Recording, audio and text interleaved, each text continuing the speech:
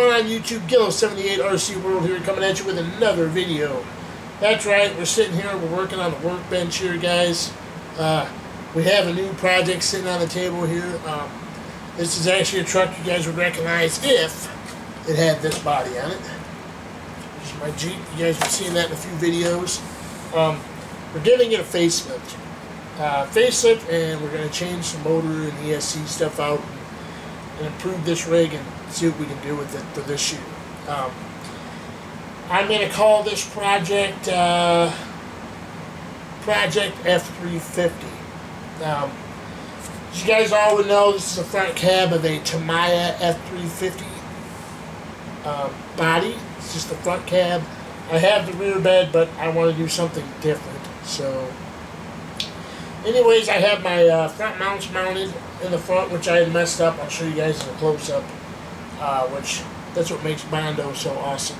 You kind of fill in the hard bodies and can make these hard bodies last a long time. So that's why I kind of really doubt doing the hard body stuff lately. Back cage here, just to go on some subject here.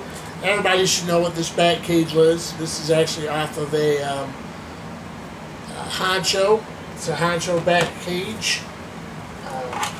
Here's the actual back part of the bed that was on it. I ripped this off, reasoning being is it's not going to work with what I'm doing with it, because this hard body is actually shorter than what the Lexan body is. So my body mount posts that actually mount here aren't going to reach right. They actually sit more in this area, which will lift the body up, you know, lift the cage up too high. So we took this out. We're not going to use it. I picked up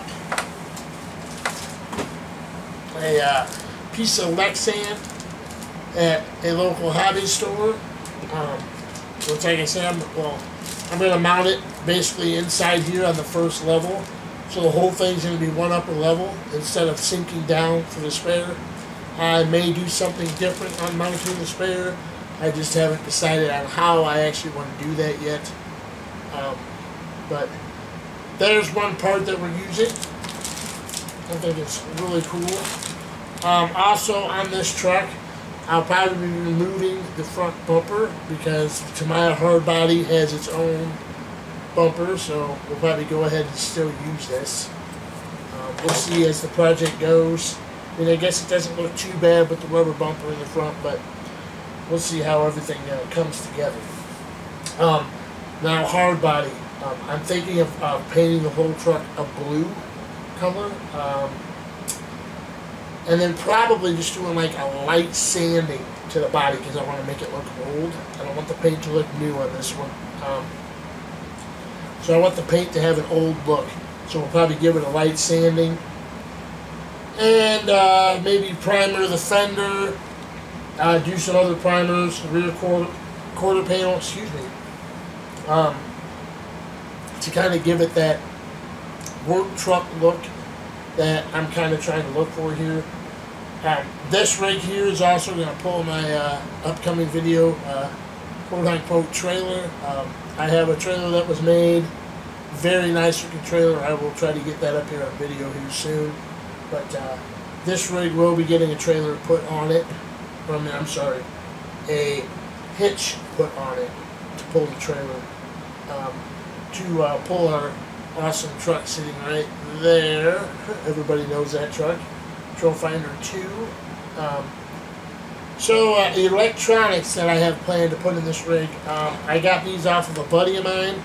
Really good deal. It's the FX Tekin. Let's get a decent close-up on that. Everybody knows these ESCs. And then motor, I'm not totally for sure if I'm going to use this. I will try it. It may be too slow for what I like. I like my crawlers to have some speed and torque. Because if I can't make it up a crawl, I'd rather have a little power behind that so I can make it up a crawl. But this is a Tekin T35 heavy duty motor. These only have maybe, if I'm guessing right, maybe 15 minutes of runtime on it. I mean, this stuff is still practically brand new. So those are going in the rig. The servo, guys, if I had to tell you what servo it is, to be honest with you, could not. It is unnamed. So, yeah, the servo is an unnamed servo, but we're still running it, because it's in there, and I'm going to wait till it burns up. Why replace something that's not broke? Alright, guys, so here's the truck, up close and personal. And a lot of you guys have asked, those are 100mm shocks. They're just your cheap Chinese on eBay. I actually personally myself, I love these shocks. They got, the way I set them up, I give them with a lot of bounce, which is great for video. You slow it down, you get that really nice, you can get that, it looks like a realistic truck with its full bounce. So, of course, stock Axial rims and tires. These tires here I really do like. They have great bite to them. Of course, these here need to be cleaned. I probably might go with something different. Maybe some beadlocks, I don't know yet. But for now, we're going to leave these tires on it, because they do hook up and work well. Okay, do a quick pan around here. Here's our Tamiya hard body. A lot of you guys are probably noticing this. That is my spot for my mirror. I do have mirrors. The mirrors that came on this truck were plastic, and they had accidentally, on shipping, broke. So I went ahead and bought and ordered the rubber flex mirrors that I'm going to put on this rig. And again, it's nice because they sink right into place, and that's awesome. So we're doing the rubber mirror effect. As I was telling you guys, I made my holes here at the top, and I goofed and put my holes up too forward too much, and my wheelbase didn't line up, so I had to go ahead and do that. But the nice thing about this is a little Bondo will cover those holes right up and clear it up. Here too, that hole needs to be sealed with some Bondo. I got 2 holes down here, which are mounting holes for a different truck, and this hole right here. These 3 holes are all on this other side too, as the same, which all those will get filled with Bondo. That should be my next video, is Bondoing up and prepping and getting the body sanded for and getting it prepped for paint. But anyways, let me go ahead and slap the cage on here, you guys, so you guys can see. Now again, guys, this is just setting on here. It's not fully mounted, it's just resting. So right now, I know you guys are looking at this saying, man, Guillows, what are you going to do with that overhang? Obviously, what I think I'm going to go ahead and do is this screw here, I will take out on both sides of the truck.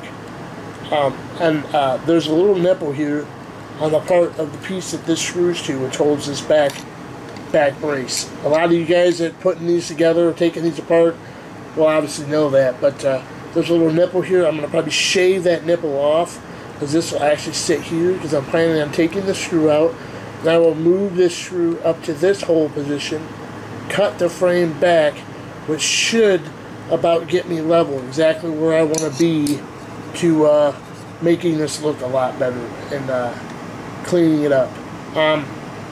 Like I said, I'm planning on purchasing a hitch system, if not trying to make my own. I haven't figured that out yet on what I really want to do on that aspect. But yeah, it's, like I said, it's looking really, really good. Really, really happy with it. Also, too, it's been upgraded to a 4-link system.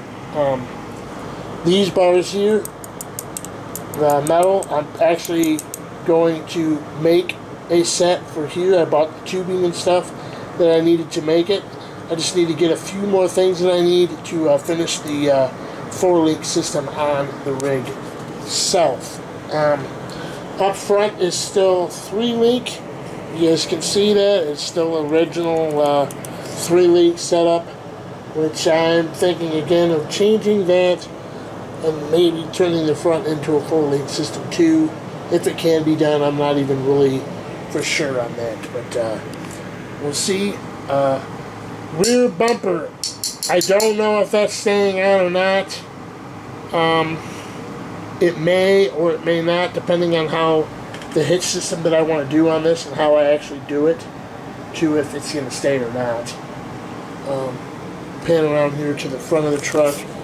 Again, guys, you should see that. The front bumper, again, I'm not totally for sure if I want to keep that on there. I mean, yes, it doesn't look half bad, but I do think that the front original bumper for the body would look pretty good on there too. Yeah, I mean, the project, like I said, I'm really excited about this project. I'm calling this project F350. So hopefully I can kick up a bunch of videos for this and really make this truck look badass. That's kind of my goal. So guys, now that you've gotten a good close-up of the truck, also too, I think my Lexan cutout will probably be painted silver or gold, or not gold, I'm sorry. Will be painted silver or chrome to try to bring it looking like diamond plate again. We'll see how that goes as we come along here with the project. The next video that I should be pushing out will be the Bondo work on the body. That ought to be mighty interesting. Being as I've never done Bondo before, so it's going to be a new journey on the Bondoing situation. So we'll see how that goes. So if you guys haven't subscribed, make sure you subscribe and hit that subscribe button, because who knows how the next video may go. But you guys won't know if you don't hit that subscribe button. If you liked the video, make sure you thumbs it up. Please, guys, if you would, share the video. Let's get these videos popping. Let's try to pull in some more subscribers. And thanks for the subscribers that I do have. I really appreciate you guys. And thanks again for watching. And we'll check y'all later. Peace. Make sure you subscribe for more RC action to come your way.